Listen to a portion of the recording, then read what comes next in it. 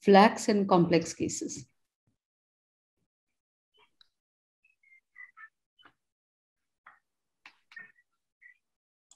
Are you able to see my screen, Namrata? Yeah. Okay. Yeah. Yes. Let me at the outset thank Namrata and the AOS for this wonderful opportunity. I think, Namrata, seriously, you have amazing energy levels, and you are, I think, a role model for all of us, and inspiration, motivation for all of us to do better and better. Thank you very much for the wonderful opportunity. I'm going to talk to you in the next 8 minutes on flacs in complex situations.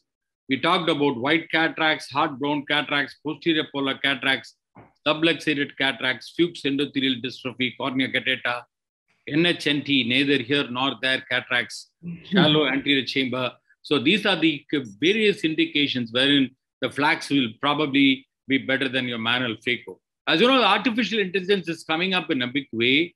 Can a computer perform better than a human brain?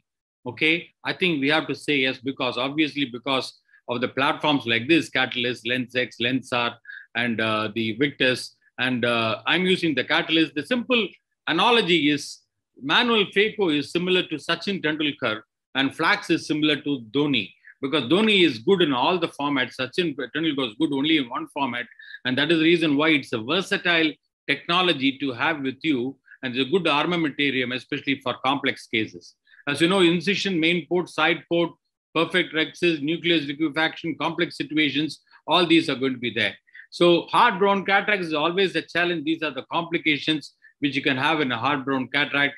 This is a technology, always combine the technology. It's like a piece of granite inside the eye. You can see here, if you do a manual phaco, there's a possibility that you don't use the proper, if you use a lot of phaco energy, there can be a corneal edema. The corneal edema can clear up, but problem is the corneal edema can be associated with toxic anterior segment syndrome, like picture of fibrin reaction.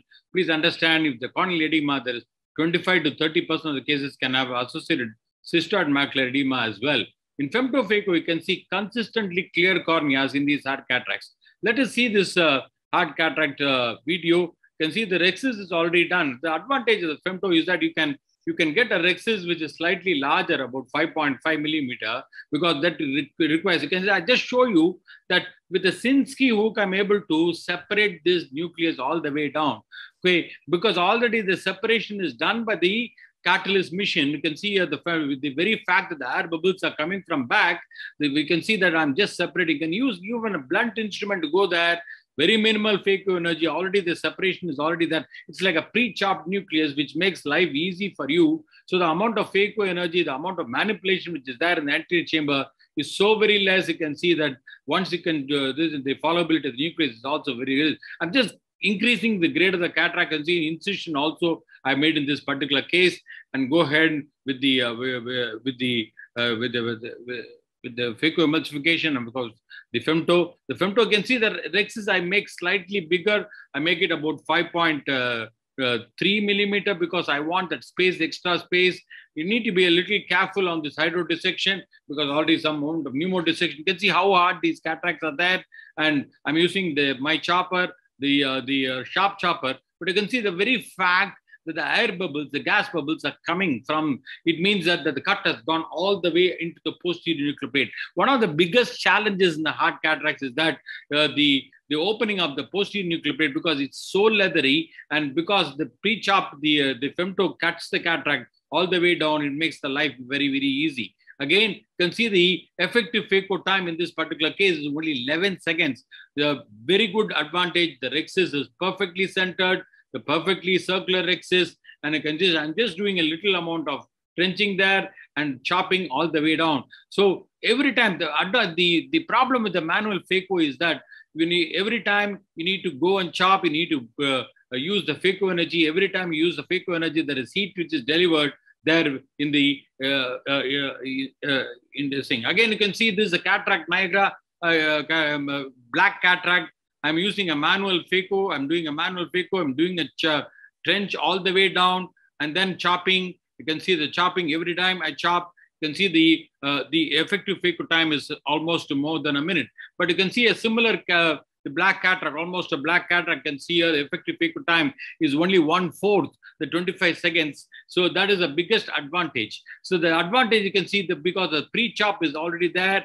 I'm going in and then chopping these cataracts, which makes life very, very easy because the chopping is going all the way down. I just go in, I have to go and separate that with the chopper as well. You can see the various, consistently clear corneas. That is one of the biggest advantages. And day one, again, another patient with the cornea guttata. So this is a cornea guttata patient, Fuchs dystrophy, and you can see the endothelial counts are very, very low, almost 1,000. And you can see here, this is a Fuchs patient. You can see here, I'm doing a toric lens, this particular patient. This is a perfect indication because the amount of phaco energy, this is also on hard cataract as well.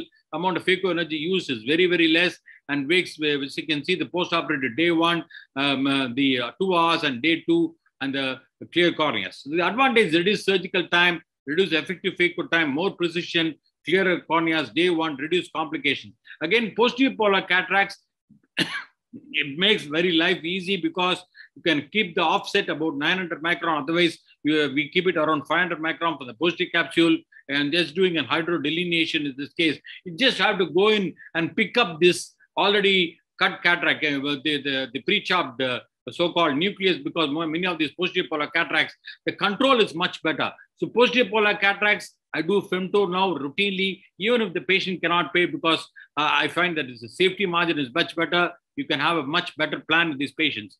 Then again, see, I'm doing a posterior polar cataract, and the 900 micron is the thing. Again, the rexis is this correct size, so 5 millimeter or so, hydrodelineation, gentle hydrodelineation. You don't have to rotate the nucleus at all. So that is the biggest advantage of the femto, the catalyst. You just have to go in and pick up the